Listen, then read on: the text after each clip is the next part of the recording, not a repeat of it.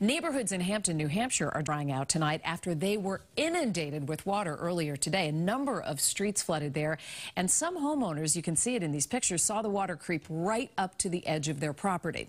Also a dramatic picture on Boston's Long Wharf. The flood water here was almost deep enough to submerge that trash can. Long Wharf, we know, no stranger to flooding, especially when the area is experiencing king tides.